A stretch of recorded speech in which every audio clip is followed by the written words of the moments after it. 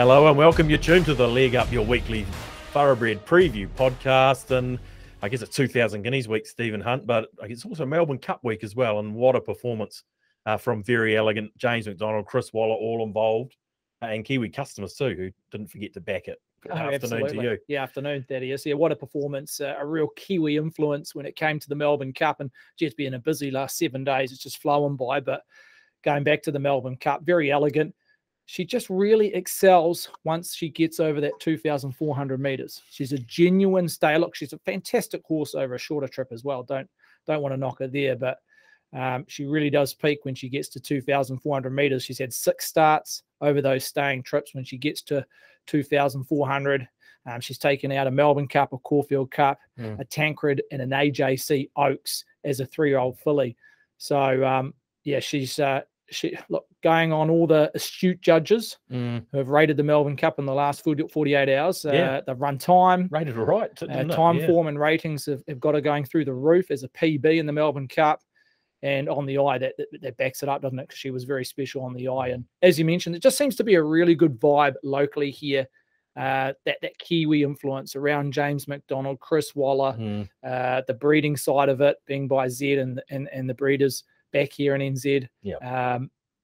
Just that real genuine Kiwi influence. And yeah, there's just been a nice vibe in the last 2 to 3 days on the back of that win, because so many people, we know New Zealand's a small place, have a connection in some way or another. But can't knock a Verry Elleegant. She is a genuine champion. Yeah, absolutely. Here's a man that had a financial connection. Good afternoon, Brendan Popperwell. I think you had her on top. She stretched him out at the end, didn't she, Verry Elleegant? She did, yeah. What a ride. I mean, to be honest with you, you won't find a better ride in the Melbourne Cup or any feature race, will you, from James McDonald, from barrier 18 to be able to find the position that he did, following the right horse. And it just meant he could present when he was ready to go, and was watching the race with George Simon and our crew. And yeah, we were all saying and yelling, just count James at the 600 count, because he's got handfuls. And boy, didn't she release. It was it was great. It was great viewing, and yeah, it was even better for those if you had a dollar or two on here as well. So I just feel as though that there's so many different sides to this Melbourne Cup, isn't there? The argument of the internationals are missing, and yes, we missed that flavour, but we still had it. And it was almost like it was back to the old Melbourne Cup, wasn't it? The People's Cup, the cup where everybody could relate to the runners that were in the Melbourne Cup, because it wasn't full of 15 horses we had never heard of beforehand. There was just something about it. And I know there's something more special to it because of the New Zealand connection, and going right from being a New Zealand breed to a trainer and jockey and everything else about Verry Elleegant winning. But there was just that little bit different about the Melbourne Cup this time round, and I quite liked it. I do like the internationals, and I'm not saying we don't need them. Of course we do. I just felt as though this Melbourne Cup, there was just a little bit more fairy tale possibilities, with the Ocean Billies being in the race, and those type of horses that really do get stories out of a Melbourne Cup that we've all grown up with, over the last sort of 30 or 40 years, and further than that as well. So I enjoyed Melbourne Cup Day on Tuesday. I really did. Yeah, I know what you're saying, BP. It was a breath of fresh air in a lot of respects to have a bit of a throwback Melbourne Cup, and see a good New Zealand bred horse win it. Was good. Let's say hello to network television star Paul Moani, TV1 on Melbourne Cup Day. Good afternoon, Paul. Thanks for making time for us. G'day, Thad. Yeah, look, I totally agree with Stephen and BP there. It's a fantastic Kiwi story, first of all, with just Kiwi connections all around the place. Kiwi owners, Kiwi bred, Kiwi trainer, Kiwi jockey. Look, she ran a really good race last year, really, didn't she? From a wide draw again, but just didn't get the same sort of ride last year. She was drawn wide again. Any wider, she would have been starting in the middle of St Kilda Beach. But as BP said, James McDonald got her across from that wide draw before they had run a furlong. It was across and just outside, probably just in front of midfield. And as BP said, in behind, the one you wanted to be in behind. And as they came around the turn, I thought, oh, crikey, I wonder how much we're in the red for this one. Yeah, because it was enough. There wasn't going to be anyone else winning. She was supreme. It was a fantastic story. a couple of Kiwis in the race as well, just to balance the books, the likes of Ocean Billy. Yeah, we had a few, didn't we? Oh, that's a ride surprised me, Steve, in a way. Caught me off guard, I guess.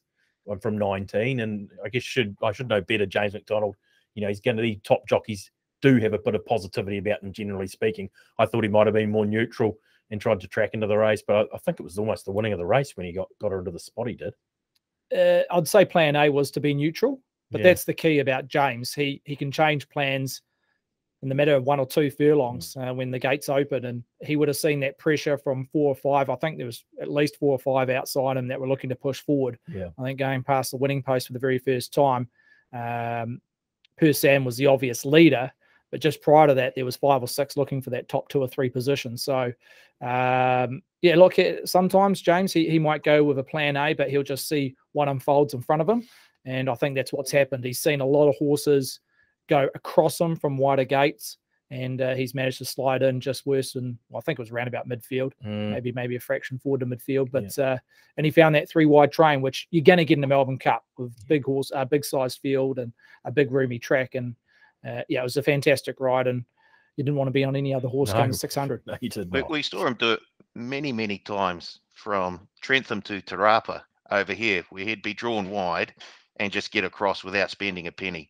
And now he was up against a different class of jockey this time, but he did the same thing. He just absolutely just glided in from out wide, slotted in, put it asleep. I know it's easy looking back now, but crikey, that was a great ride. Yeah, maybe we don't, BP, maybe we don't give, like James, obviously he's getting a lot of accolades, James McDonald, but the homework, the behind-the-scenes stuff that we maybe don't see, the form, they're doing the speed maps, there's all that goes into it now in a modern top jockey, isn't there? Oh, yeah, form and just, fitness, gym, like these guys, they really do nail down their profession now, don't they? And they're athletes, and that's pure and simple. And he is right at the top echelon of his sport, is James McDonald. And I think in this country, unfortunately, it's very hard that he doesn't get recognised as being one of our leading sportsmen. He should be, because he is. He's at the top of his game, and he's the old argument keeps coming up, but he should be a bloke that should be nominated for a Hellberg and those sorts of things. But horse racing as a sport in this country isn't really looked upon like that as it is in Australia, and we're right in the thick of it. We're in the game. That's where we're coming from. Those on the outer would watch the Melbourne Cup and go, "Oh, James McDonald, yeah, I think I've heard from. Is he an Aussie or a Kiwi? Yeah, I think he's a Kiwi. Yeah. Like it's just, that's the one thing that always bugs me, isn't it? But he is a supreme athlete, and he got it bang on in the Melbourne Cup. Pops Was Mark Todd ever sorry, nominated Paul, for a Hellberg? Yeah, he was on that long list, wasn't he? Like they did, I think he made the finalists, but they sort of acknowledged him, acknowledged him by putting him on a long list. I think Pops has got the first Hellberg Brick Batson for the year, so that was good. Like we could have a whole show on that. Pops Hellberg. He's yet to peak, right? James McDonald. He's 29 years old. I think he's got 57 Group 1 wins to his name. I mean, jockeys, you'd say maybe they don't peak to their mid-30s, maybe late 30s. So he's still got a decade or so where he could find his best form.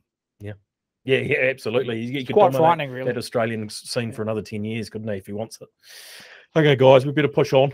We've got a great weekend's racing here in New Zealand, and obviously highlighted by Starter Cup week, Steve, down at Riccarton and Addington. And we start with the 2,000 Guineas, and that's the first race we're going to have a look at. Race number 8 on the card. Who's our favourite here in the 2,000 Guineas? Navarre on a very impressive last start winner at Riccarton over 1,600. Went up $2.90. Thad has been backed into $2.50. Probably one of the better back runners on both cards thus far, Navarre. And that was including a $6,000 bet at 2.9. So it's driven its price into $2.50 and accounts for roughly 85% of the hold.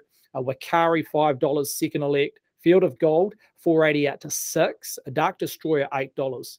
Double figures around I Wish I Win. Second best back runner has been backed in that middle market. Open 11 got as high as 12. Firm back into 10. Mana Nui, 9 out to 11. Shares the same price as Meritable. Mackenzie Ladd, $21. Caesar, Moroni Gerard Stable, 18 out to 26. And the ranky is Fire Glow, 41 out to 61. So 2 talking points. Both come out of the Jamie Richards stable. Nevere, firmer, 290 into 250. And I Wish I Win, 11 into 10. He managed to turn the tables, BP Nevere, last time over Field of Gold, and did it very impressively. The Water Cree form holding up here over the Sarton form. That might be a little bit unusual in itself. Yeah, it could be. And you know what I also like about the Water Cree? It's 1,600 metres. And these horses have run the 1,600 metre trip where there is, certainly there's that question mark around a couple of key runners in this race about getting to that distance of the mile, where Nevere, I thought Field of Gold still ran well. He was a horse who was really pushed forward and running from his low draw off the back of how he beat Nevere last time, 2 starts ago to the races. Mackenzie Ladd was an honest run also to finish into 3rd position. But everything that he did in that race, Nevere, just you were really just gravitating towards him in the 2,000 Guineas. I love how he attacked the line 2 starts ago. He brought it all together, 1,600 metres. And then he put a little extra Opie Bosson magic towards this as well. And it just feels like it's set up nicely for him to get it done. I do believe this is a strong field, though. I think there is a number of other chances around him. I don't think you want to be riding off Wakari, I Wish I Win with a good draw, Dark Destroyer, though Meritable also coming through that Hawke's Bay Guineas Sarton form line. So, yes, he's the one to beat, but he still has to beat a good field here on Saturday. Yeah, well, what about I Wish I Won, BP? Let's just touch on him just quick, because I think he's probably 2,000 Guineas favourite for a fair old chunk of time. Where do you have him in the preparation? Because just on the eye, well, he's obviously out to about 4th or 5th favourite now. I guess with how he was, a couple of things are looking at him was he really willing to put them away and put the field away and put a race away a couple of times. So hence why they went with putting some blinkers on him leading into that race at Ashburton. Now, I'm prepared to forgive him in that race too, because he did draw barrier number 10 in that race, and he still ran a good race in behind the leading filly. And there you go, when beaten to 2 lengths. What he will have in his favour on the weekend is he's got the chance of having a softer run in transit, as opposed to, what he's had in his 3 starts back, at least anyway, but just where he might be able to take a spot.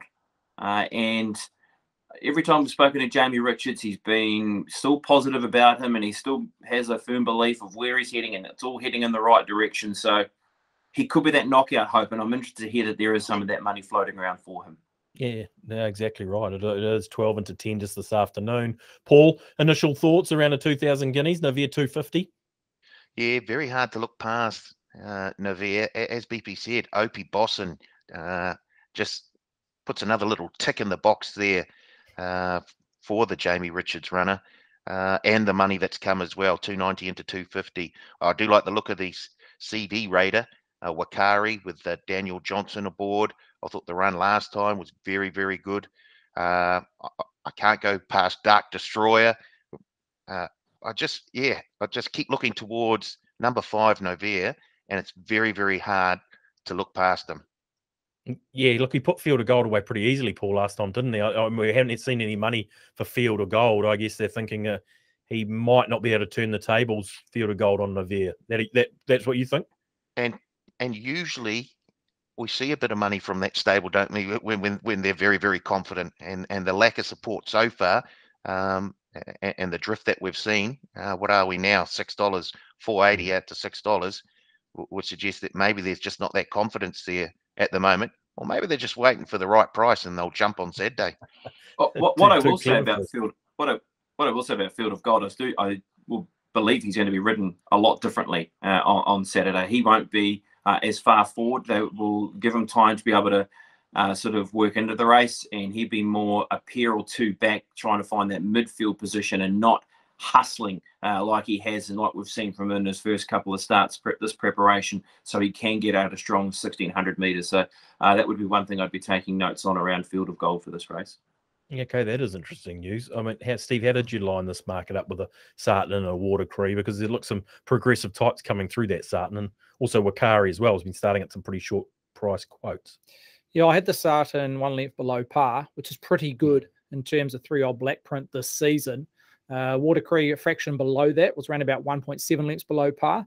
But superior when it came to the Hawke's Bay Guineas, who rated very low.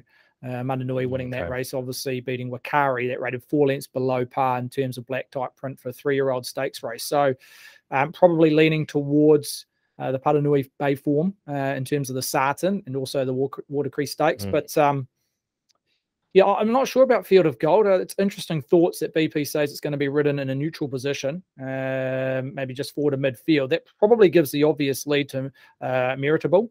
Being by Snitzel, you wouldn't want to go too hard early doors. There's question mark around 1,600 metres. Straight there, Riccarton. Again, comes out of the same race. Comes out of the right race, the Sarton, and a second to Paranui Bay. That's probably a good enough reference to suggest it's a winning chance in an open race if you want to go outside Nevere, as Paranui Bay probably would have been in the top 2 in the market. But Field of Gold, yeah, blinkers on. Look, last 600 was 7 lengths inferior to Nevere, so that's something to oppose. But again, the betting has marked this horse as a very good individual. You look at its last 3 SPs, $1.30, $2.60, and $1.80 around Field of Gold. So naturally, it's going to bring back the price. I know it's a drifter. It's gone 480 up to 6, but that's very short SPs this last 3 runs. So the betting or identifying this runner is well above average. And if Nevere's the horse to beat, look, it did run second. It did do things wrong over racing on speed, where a couple of horses came outside it and in front of it mid-race. So at some stage, I just reckon that price might drive back in just on its SPs throughout this light career. BP Dark Destroyer, I know you're pretty close to the stable. I'm thinking the positives. Look, the maiden win rated highly. It did run home the fastest 8.6 400 splits in the Sarton. The negatives, the most inexperienced galloper in this field, only having 3 starts equal, was Caesar. And also the possibility of a firmish track. I know it's a dead 5 at the moment. I think if it was run right now, they'd be happy with dead 5. But if it gets into that good range, Dark Destroyer, where do you sit about this horse? Because I've got no doubt it's got of ability, but is this race just come up a fraction too soon? Yeah, maybe. And I sort of see him as that, that early Derby selection, doesn't he? I mean, you watch the way that he ran the Sarton, and you just think, boy, can't wait till we get to the summertime and we get through that Auckland Carnival and start preparing for a horse towards a Derby, because he just screams it, doesn't he? I believe is a son of Prasia going further than 1,600 metres. What are his positives? I think he's also got a low draw. That means he can get tucked away and he can try and work home at his best.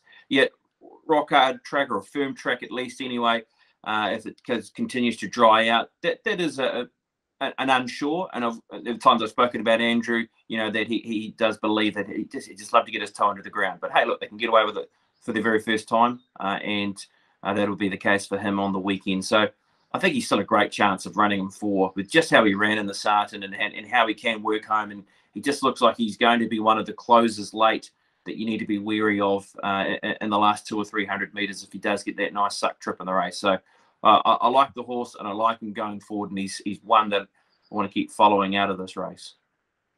What about Mananui? Yeah, Steve, quickly, because do we forgive him last start, or was that sort of run to expectation off the back of a slightly disappointing Hawke's Bay Guineas on paper, not a disappointing win, but he was right there in calculation in a Sarton, and he finished 6th and behind Meritable, Dark Destroyer, and the like. Closed at 270 in the Sarton. Yeah, that's right. Yeah. Again, I'll go back to the Hawke's Bay Guineas win, just rated well below for my liking. I'm keen to go towards the Sarton, the top 2 or 3 in that race, which didn't feature in Mananui, and also the lead up, the Watercree Stakes at Riccarton is 2 key lead up. So I want to take a set against him. Look, he did things wrong, but tardy in the Sarton, got an awkward position, over raced. Pedigree, a bit of a question mark, but you look at the mum, she won over 2,200, and the second dam won 9 races between 1,800 and 2,400. So there's enough in the pedigree on the Dan side to suggest this horse can stretch out to 1,600. But yeah, personally, I'll be taking a set against Mananui. Yeah, okay. BP, give us the 4 on this year's 2,000 guineas. All right, I'll go with Nevere on top as my top selection in the race. I think with everything he's done in his last 2 starts, and more so with what he did last time out, I've got him on top. Second, third, and fourth, I have changed these numbers so many times. Want to add this horse in, got to take this one out, got to add this one in. Okay, heck, what if that goes forward? We need to put this one in. So I keep changing my mind here around second, third, and fourth. I'm going to go with Meritable as my second selection in the race, just on him covering that wide barrier draw, getting to a forward position, and maybe just being able to run a really big race from up front if he doesn't get looked at. I just liked his two recent runs, his fourth in the Hawke's Bay Guineas, but also more obvious his run behind Paranui Bay in the Sarton. And I like the Sarton form with Dark Destroyer, who finished into third position. And then I'll go with Field of Gold, who finished into second position behind Novare in the Water Creed, leaving out Wakari. I wish I was going to get the right run, but that's the way I've fallen in the end with this year's 2000 Guineas. Yeah, tricky. Paul, 6,000 Novare. Sure, that's been enough to twist your arm here. What are your numbers? Yeah, Novare on top. I've gone with the CD Raider, Wakari in for second. I'm sticking with I Wish I Win. And then I like the Baker Forsman Colt, Meritable, in for fourth. Okay. Everyone's got Novare on top, Steve. No surprise, I guess, off that last start win, really. Yeah, I'm very keen on the Water Creek Stakes as an overall profile leading into the 2000 Guineas. I think they'll Quinella again, Novare and Field of Gold. I'm not sure you can turn the tables Field of Gold, but I just respect that SP and the stable. They'll work this horse out on what went wrong last start. And Novare personally are rated a 34% chance. So 250 is a little bit skinny, but the money suggesting the 290 we offered early doors was value. Touch high. Yeah, okay. Righto, gentlemen, let's move it on. Race number 10 on the card. Look at the traditional lead up to a New Zealand Cup. Obviously, that's run over 3,200 metres. The Metropolitan, though, Steve, has run over 2,500 metres. And I like this race. It's got a bit of form in it. A few different angles, some nice stars, a few northerners, a nice 2,500. Good lead up to next Saturday. Run us through this market. You're headed by the Southerner and Southern Ocean, $4.50 at the top of the market. One of two runners that have been well supported in the first 24 hours. Number 6 and Bodes Well, 550 firmed into 5. And the second one being Lincoln King. Just sense of timing around this galloper for Stephen Marsh and Danielle Johnson. 6 off a peak $6, now trading 5. So you got Bodes Well, Lincoln King. They're the two that punters have identified. Swords Drawn, interesting runner. We'll touch on him in terms of the form and the chit chat. 480 out to 6. D&G flat $10, hasn't budged since the opening call. Mr. Intelligence 12 out to 15. Riviera Rock 17. Best of the rest, Miss Tavi at a $21 price. Nice betting race, the Metropolitan BP. As the two Steve mentioned though, Bodes Well and Lincoln King losing results in final field, and don't worry, they've found them in the futures too. So that's interesting to know. Yeah, look, this is a good race, isn't it? I really like it, as you said, Thad. Lincoln King's been one of those horses that just seems to be building once again, like we saw last year when leading towards the New Zealand Cup, when finishing into second position. Lincoln King, he ran 4th in this race last year. I wouldn't be surprised if he can get the job done here on Saturday. Lincoln King for Stephen Marsh. The Stephen Marsh stable in the last couple of weeks, well, they've really turned it up a notch, haven't they? Oof, wowee.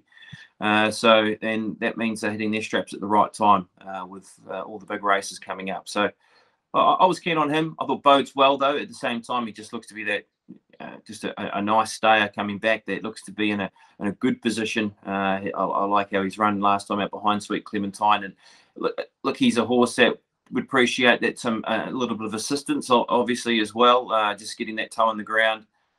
But there's a number of different angles here. You can look towards D&G, who's come back super this preparation, a former Cup winner. Southern Ocean in great form, Swords Drawn also. But yeah, I'm starting to lean towards the Marsh runner here and Lincoln King.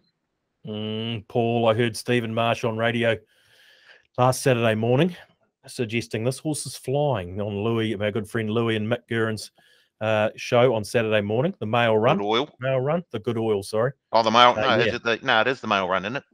Yeah, well, you've put me crook, haven't you? Yeah. I had it right. But he said the bad oil flying under the radar. Maybe it was about $11 there in futures. Don't know where it closed in futures, but I know you're a big fan of the Stevens. Indeed, and I don't mind the look of Lincoln King as well. Certainly in the mix, and I do like the fact that there's money come for it, and money come for Bodes Well. Son of Zed. I mean, when was the last time we saw a son or daughter of Zed win anything? I can't remember. But I'm looking further down the page. I really like the look of D&G. Just a gutsy mare who never gives up. And I think this distance is just set for at the 2500. She absolutely loves it. I think they'll probably settle back slightly from the wide draw, and they'll just come into it nicely, as you said, down that long Riccarton straight. So yeah, I really like the look of D&G here. She'd be a great mare to own, Paul, wouldn't she? 53 starts, $500,000 in the kicker, and she never runs a bad one. She tries her guts out, doesn't she? Exactly. Couldn't agree more. Yeah, no, D&G. You'd love to see her feature in one of these races over the next week. Steve, what are your thoughts on the market? We've got Southern Ocean favourite, but it was a good push for the second and third favourites, and there has been in the futures as well. Bodes well was good at Rotorua, wasn't he? Yeah, I think it's one of these races where you do follow the coin. Not that you get re-handicapped in this event if you manage to win the race onto the New Zealand Cup, which was, 7 days later. So there's no reason a lot of these horses will be trying. It's just a matter of where they are fitness levels. You look at Swords Drawn, hasn't raced for a good 4 or 5 weeks. Has had a trial in the interim, but with the lack of money around a betting stable, you'd have to be a little bit concerned that it's maybe only 85, 90% right. And grand final is 7 days. And you're seeing that already in early door betting, $4.80 up to $6 around Swords Drawn. We know he's good enough. He's run 4th in the Wellington Cup. It was a slashing run. He looks like he's come up very well with a couple of seconds. First up and second up this prep, but money indicating that he just may need the run heading into the New Zealand Cup. Just going back on that race at Southern Ocean 1, look, up to the 1400 metre mark, they ran 12.9 lengths above par. So it really did suit those horses midfield or worse. The last 608 lengths below par. So you look at the horses, the likes of Southern Ocean, who was just off the speed, D&G, Lincoln King. The race shape really did suit them to be in the finish. Probably the one horse that was against it is Mr. Intelligent. He was on speed, or Intelligence. He was on speed, considering the way that the race was run. They went above par for the first 1,000 or so meters. So he stuck on all right. He stuck on okay. Yeah. Just the negative is he is up 2 kegs over a staying trip, 2,500, and there has been a lack of money around him. But yeah, it's one of these races you really do stick with where the coin's heading. Yeah, you want to watch it closely, don't you? What'd you settle on here, Pops? We've got the two we're losing on the futures, Bodes Well and Lincoln King. Are they both in your numbers? They are. Yep, Lincoln King on top for me. So that was the one I was leaning towards. I like D&G. I was on her when she won the Cup 2 years ago off the back of how she ran in the Metropolitan. Now, her form last year was not at her absolute best, but how she's come back, it just gives you a bit of life to say that she can run the race of her life again on Saturday and then into the weekend. So I'll go Lincoln King in front of D&G, and then Bodes Well and Swords Drawn. Swords Drawn, Southern Ocean, is sort of bouncing between those horses. But my main three: Lincoln King, D&G, and Bodes Well. Paul, dare I say you're somewhere hovering around those numbers? Crikey, B. Pete, let's take the fixed Quinella now. I've got D&G on top, Lincoln King, Bodes Well, and Southern Ocean. Okay. Oh, gee, you boys are singing off the same hymn sheet in this year's Metropolitan. Okay, we'll wrap Riccarton up. Time to move north. Te Rapa have a good meeting. 8 races on the card, I believe. And I want to start having a look in race 4, Steve. Sky City Hamilton Waikato Cup Prelude. Here we go. I got it out. $3 favourite here. Headed by number 4, Lily Dior. Open $3.50, firmed into $3. Holds 6 times more money than the second elect and 2 Madison and Judy's Song. Rip 'em Up, third up for Marsh, $7 flat. La Sabalier, $8. Second best bet runner happens to be number 1, La Sabalier. Summer Festival, $10. Bayo at $26. Best of the rest is Curious George at $31. So Lily Dior, clear lead. Yeah. $3.50 into 3. And as I mentioned, La Sabalier not friendless at 8. A good push for the favourite Lily Dior BP, $3.50 into 3. Look, super consistent of late. He had to go over ground now, so you'd think it'd be improved again. $3. Yeah, it was a good run, wasn't it? First time over ground when beaten in behind Justin Mays, Lily Dior, and just the way that she's been progressing. She's been hinting that she is going to be winning more races and over more distance. So this looks ideal for her, doesn't it, at the 2,100 metres. For Lily Dior, claims a kilo with Taiki aboard to get down to 56.5 kilograms. I did like the way that sort of Judy Song is coming along. I think she's a horse that local trainer David Green has her in a really good space at the moment. The one horse I'm not too sure had a lineup is Two Medicine. Now, she's just had such a long preparation, and we are now starting to get into that track condition where it's a query. It's been a really warm day here, for instance, Thursday afternoon in the Waikato, and that continues, and that track keeps on improving. That's where my question mark would be with Two Medicine. I thought she ran a big race last time. Don't get me wrong, in group company. That's my question mark with her. But yeah, Lily Dior keep coming back to her and looking like the hardest to beat. Yeah, those two sort of stand out for me, Paul. Lily Dior and Judy Song. Two Medicine, as Pop says, the track conditions are maybe a little bit thinking 60 kilograms for Le Sablier. Which way did you slice the fourth of the program? I do like the fact that Lily Dior has found a wee bit of attention cash-wise, $3.50 into $3. Taikayana Gita on board from the 6, just looks set to go. But I've always had a soft spot for that Les Sablier. I seem to remember, I thought we took a significant bet on her in some futures market a few years ago. I don't know if it was in an Oaks or a Derby or some sort of Guineas race. I can't remember, but I do remember there was a significant bet at some decent odds. So obviously someone had an opinion about her a few years ago, and I just like the way that she goes around. So I don't mind the weight on her back. I did appreciate that, was it third or fourth last time she was out? And I think the $8 is an attractive enough price to have a little stab at it, definitely each way. You can't really fault Judy Song's form.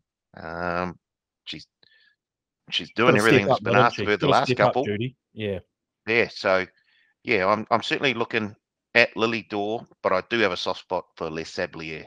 Yeah. Okay, Steve. How do you see this market shaking out? 'Cause from what I can see so far, Pops and Two Medicine might be right there around the dryish track. I've got Stephen Marsh with 2 in the race here.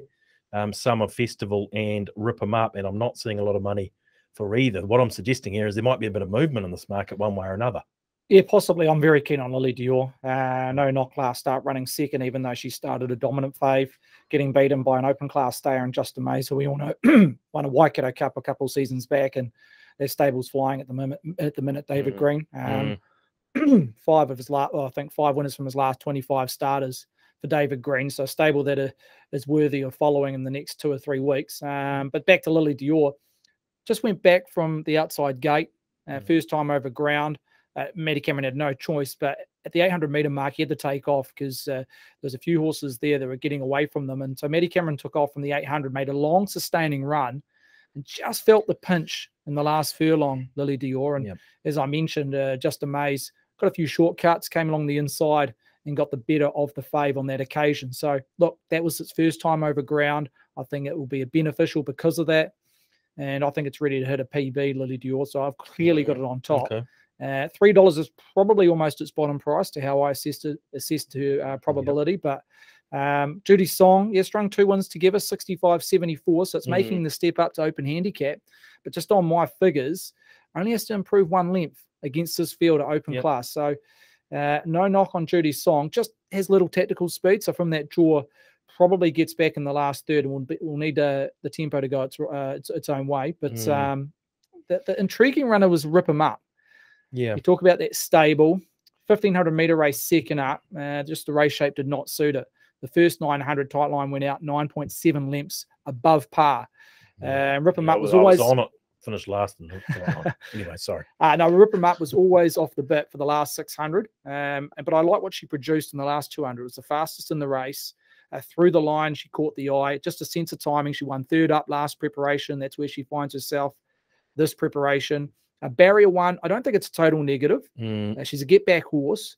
So she's going to be mapped in the last 2 or 3 regardless. But she's the intriguing runner. She's probably well found at $7, but I wouldn't be surprised if she ran above her SP. But I've clearly got Lily Dior on top. You were talking about Lily Dior being sort of towards the bottom now, that mark $3. Does your assessment change once the betting starts, I guess. And, you know, when you're seeing no money for Rip 'em Up, when you're not seeing anything for Summer Festival, when you start to think the track might be a dead 4-2, Madison might be disadvantaged, does that change your probabilities at all? I think it's race by race, case by case. Yeah. If you've got a second elect who's first up and you've got little data to work from in terms of a preparation, yes, you can adjust your market in terms of probability of horses around that. But here you've got an open handicap. A lot of these horses have had at least 3-4 starts. You know what you're getting. When we framed this market, we knew we were going to play on probably a better side of dead track. So there's no curveballs there. So just early money indicating Lily Dior. I can't see it starting any shorter than maybe 260, 270, where it's found its mark last start. But 350 into 3 punters again. I thought that was a little bit of value, but 290 was my bottom price. Yeah, okay. Good early push BP for the favourite here, Lily Dior. What was your top 4? Yeah, she's hard to go past, isn't it? I sort of see the races, maybe it's lacking a bit of tempo, would be one thing I'd be a little bit concerned about. And you'd have to hope that maybe horses like Bear Grylls and maybe Fio or Mighty Connor, even with blinkers on. Mighty Connor has, and, you know, I mean, I sort of have to go deep into the form to find he has led all the way previously here at this venue. So that would be my touch of a concern about how the race shape might be. But I think overall she looks the one to beat. I do like Judy Song, just how she's been progressing, and Le Sablier with Erin Leighton. She's riding in a really good space at the moment as Erin, 3 kilos off. And then, after that, not too sure really, sort of Rip 'em Up might be able to get a cushy run, sort of fall back the pegs or something like that. But Lily Dior, Judy Song, Le Sablier, my 3. Yeah, I reckon they look almost standouts for me, Paul. But did you manage to put Le Sablier on top in the Waikato Cup Prelude? No, I'll keep Lily Dore on top, but Les Sablier in behind with Judy Song. And I thought number 6, boom, boom, boom. Let me hear you say, well.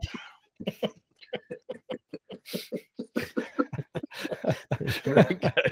Well, I don't know if you actually like it or you just wanted to put that in. Yeah. I don't think you have that on your ticket. One for value. That up, Paul. Very good.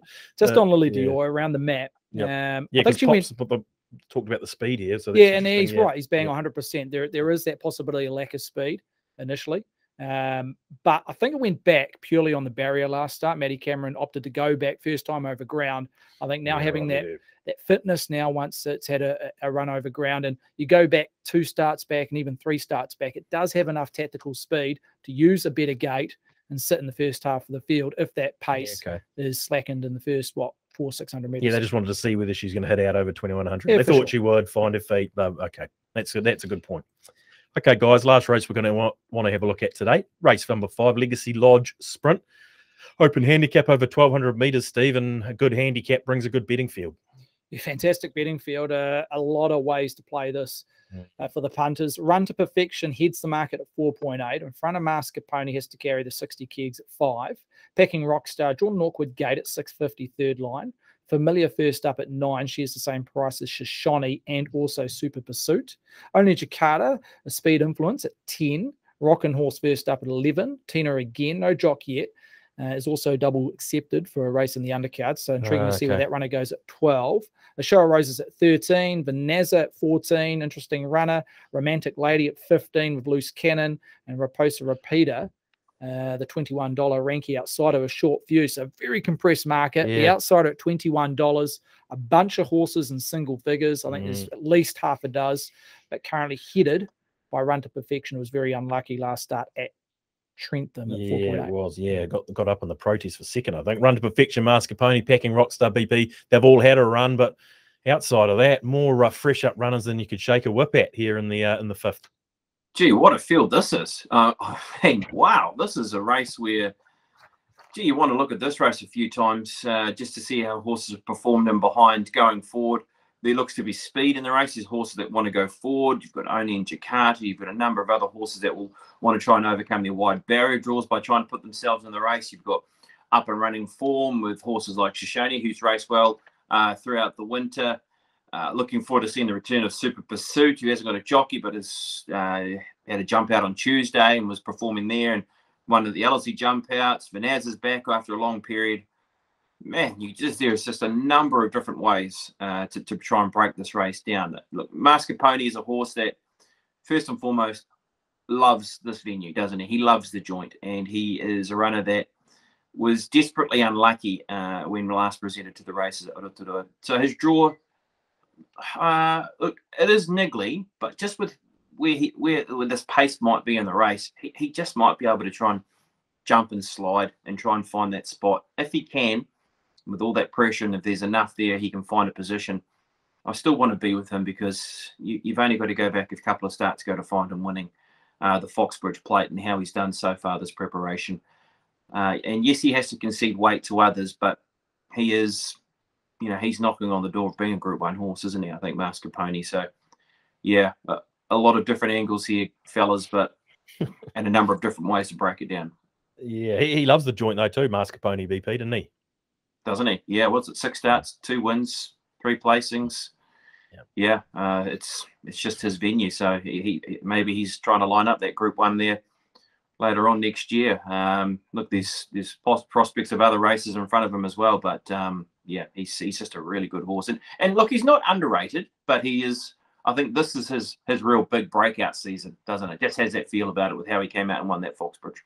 Yeah, I like how the stable have kept him to 6 furlongs. Yeah. They could have been tempted to late nom him and put him in a Tarzino over 1400 on the back of winning the Foxbridge, but they're just keeping him on the fresh side and keeping him to that 1200 metre mark, which I think is the key. Yeah, okay, that is a good call. But I would have had him straight into the Tarzino if it was me on the back of that. Yeah, anyway, Paul, plenty of fresh up runners to work through here. Is there anything down the page there first up that's sort of tickling your taste buds? Any old favourites?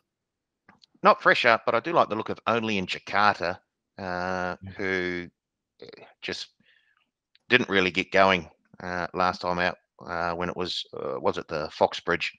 Yeah. I'm happy to give her another go. I know she's out fairly wide, but if she can get across fairly easily, I just like her turn of foot. So I don't mind the $10 on offer on Only in Jakarta. Yeah, as you say, Mascarpone just absolutely loves the joint. Almost as much as you like the horn, T-Bone. Run to Perfection. Well, Stephen Marsh's stable is flying along at the moment, so you've got to have them in there somewhere as well. But yeah, I really like the look of Only in Jakarta at 10s. You'll know where Only in Jakarta will be, Paul, won't you? I mean, they won't die wondering, will they? No. Yeah. Straight to the front, you would suggest, Steve. Tricky with all these first up runners. What do you do? I mean, it's hard work. You've gone with the horses that we've probably seen, I guess. Yeah, well, Mascarpone, Packing Rockstar, they come out of that race at Rotorua a few weeks ago. Packing Rockstar, probably the wide gate is a negative v Mascarpone with that wide gate. Packing Rockstar probably has to go forward and roll the dice there, whether it gets carried or has to carry the big or reasonable weight of 57.5, 3-4 wide facing the breeze. I'm not sure. I am keen on Run to Perfection. I think he's got a big win in himself down in the weights, and this may be it. 53 kegs. I mean, that race at Trentham, I know it was on a slow 9. It's going to be presented on a dead track on Saturday, but look, it rated through the roof, 4 lengths above par. Merton's winning, and you could argue, you can make a case / argue that argument that Run to Perfection should have won that. As you mentioned, checked at a vital stage at the top of the straight, ran second, but past the line, it was in 4th position. I think he's the one. If he just gets the right tempo and the right run from barrier 9 down in the weights, he could be the one if you want to go against Mascarpone and Packing Rockstar that do have to carry a reasonable pudding. But outside that, it's a little bit of a guesswork. You got Familiar, Super Pursuit, Rockin' Horse, they're all first up. Hard to really tip them out on top with any confidence, even though most of them are trialled or had jump outs. Shoshone BP, you got it home as your best bet runner last week. The different race shape / profile here, bigger field, yes, down in the handicaps once again, 53, but around track conditions. If you got on first 4, you're going to play against it. I just don't know if this is the right race, really. I mean, it's the right race for you to have a shot at because she's in really good form at the moment. But I think all the rain that has fallen sort of post Melbourne Cup race meeting in the area, and what's coming is I think lacking of it is probably the one issue for her, isn't it? If this track condition was dead 6 pushing into slow 7, I think you would have her in your numbers. That would be my only concern. But you counteract that by saying that she is up and running. But then you look back at her run 2 starts ago, she was up against, good quality horses, albeit at weight for age level, and she was beaten. So I'm happy to risk her in this race. She was very dominant in that race. I love how they just used her because she was the best horse in the race, put her in the race and put them away in that 4-horse race last week. Show of Roses is an interesting horse too, isn't it? Now, this is a runner that really came onto the scene last season by winning the Kalai Zuzu and also the Rich Hill Mile. She is drawn low. We know that she can have the barrier speed to take a position. How forward is she to run 1,200 metres after what we saw from her last campaign, as I said, winning those 2 races. So I know that she comes in as an LSE jump out winner, place getter to Show of Roses. She might be that little smoky if you're trying to find something else to bolster things up. But there's a lot of horses here that you could put in that category of trying to bolster up the trifecta or first 4. It's a real puzzle, BP. Let's stay with you, mate. Try and put them in order for us. Look, I'll go with last year's winner in Mascarpone. He's the horse that I want to be with overall, just because he is a horse that's got runs on the board so far this preparation. He operates so well here at this venue. Away from him, I'm a little bit like Paul. I don't want to drop Only in Jakarta just yet. I think she's worthy of still having something on her at a bit of a price at that $10 or $11. It just comes down to how much work she has to do, but she's so fast out of the barriers. I think that she can cross them quite easily. It's just as long as she's not squeezing too much juice out of that orange to find that plastic. So I'll put her into my numbers, and then I'll look towards sort of Run to Perfection, and I'll throw a Show of Roses in there as well. So 1, 12, 10, and 3. Yeah, Paul, where'd you settle here in the 5th of the day, the Legacy Lodge? Because tricky, as we've stated.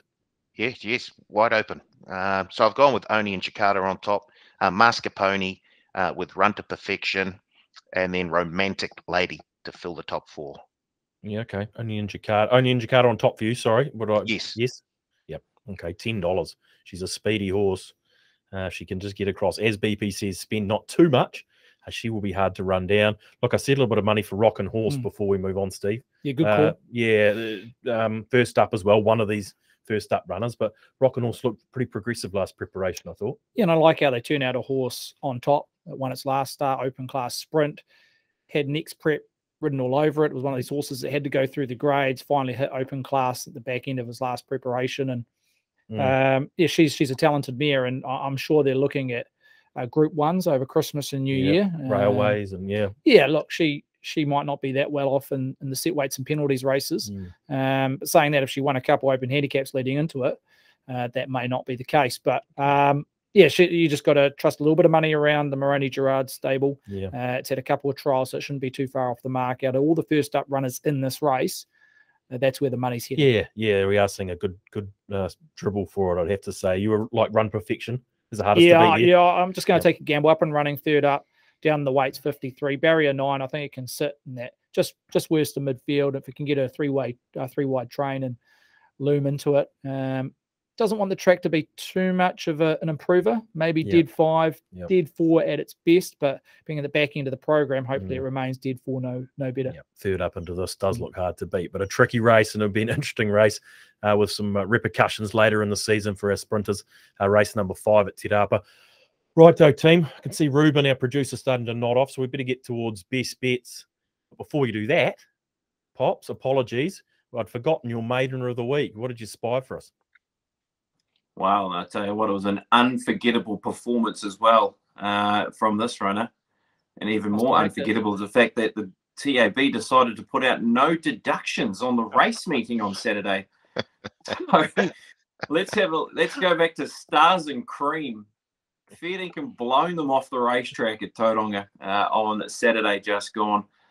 From an inside gate, she's blown straight to the front, and she had no exposed form in terms of public appearances, but she had won 2 jump outs out of Pookie and out of Ellerslie. Her Ellerslie jump out was so good. It was so good, and she blew them away there, and she brought it to the races on Saturday, winning by 9 lengths. and closed off around 3:30. But of course, the early quote was at $14, and there was no deductions applied. So that is my maiden of the week, Stars and Cream. And boy, I know there was only 3 other rivals in the race, but I'm looking forward to seeing what's happening with her next time. Do you reckon, does it sound like Pop's got 14s or not? I couldn't tell. I think so. Yeah. And 12, and 10, and 8. Yeah, exactly. He was Well taking related 330. Yes, Out yes. of Biscuit. Yeah. She was a daughter by High Chaparral that Jack Giorgetti, the late Jack Giorgetti, trained. Yep. And long story short, one afternoon I went out to Jack's place. Family were good friends with Jack, and she had just been retired after about 8 or 9 starts from memory, and didn't win a race, but she ran some slashes and made in class. But she had obviously had her issues and unable to have a longevity in terms of race career. But she was in the paddock and just retired, and Jack said to the old man and the uncle and I, and said, this horse here had as much ability, the likes of Cruzeiro, Ligero, Creel, that's some great always top families. liners, Ferreira, and she was bred to be quite useful. So I'm glad to see her progeny doing something at the races. And just seeing at Aupuni, Otaki, the last race today, she also had a half sibling go around by Pentai making its debut, and it ran on well for third. So wouldn't be surprised if any of the progeny out of Biscuit goes to a reasonable level. Okay, we'll keep our eyes peeled for that. Best bet time, gentlemen. Paul, we'll come to you. Start us away with your best bet of the weekend. Yeah, I'll stay at Te Rapa. I'll go race 7, number 5, Rose and Power. An impressive win last time out at Hawke's Bay.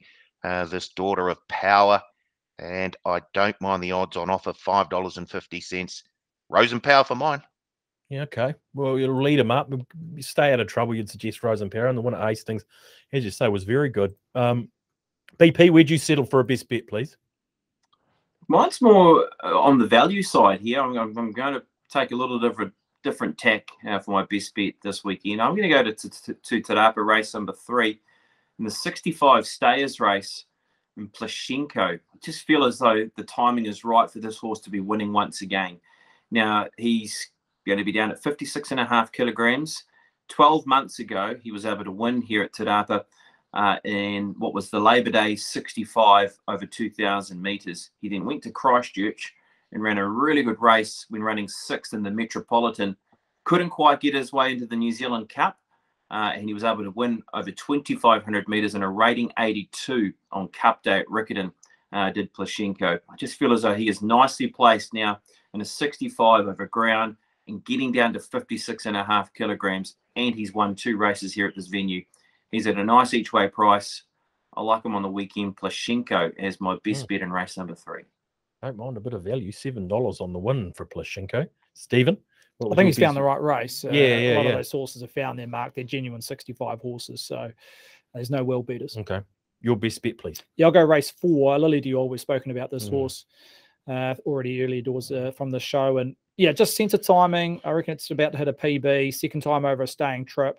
Race shape just wasn't quite to its liking the way it met and got back and had to be hustled from the 800. Peak last 200, I think it's ready to go. PB, Lily Dior. And from barrier 6, I think it can find a neutral position or maybe just forward of that middle mat. But Lily Dior currently 3. Yeah, beautiful. Second go over ground and will be hard to beat. Okay, gents, we better wrap it up. Paul Moati, thank you for joining us. You'll be looking forward to Cup Week. Shame no one can go down, though, and no one's going to be down there and, yeah, it is a shame. They really put on a great show down in Christchurch at this time of the year. But because of the world that we live in at the moment, no one can get down. So, yeah, as you say, all the best to those who are down there. No one can get down? Oh, I'm sure there'll be a few people down there, just not in the same sort of numbers or the same sort of atmosphere that we've become accustomed to Cup and Show Week down at Christchurch. Fantastic. I'll leave it at that. You got off light. Have a good weekend. Thanks, BP, for your input and help as always. And you'll be looking forward to another great Cup Week. Yeah, I mean, it is the best week, isn't it? I mean, if you can actually get down there and be a part of it, it is a real treat to be a part of it. I'll give you a little sneaky place chance in the New Zealand Trotting Cup. Henry Hubert, it's going to be around 41s and 7s. The stablemate can step in Classy Brigade. If this horse can maybe get round to the pegs and be in front, it was quite unlucky in the Kaikoura Cup. 41s and 7s if you're looking for something on the each way, away from some of those shorties. Yeah, ran a nice third in the Kaikoura Cup, didn't it? Behind South Coast Arden and Classy Brigade. It did. I thought it was a really good run. Yep. Nice. Okay. John Dunn, stablemate, second stringer. I don't mind at $7. Okay.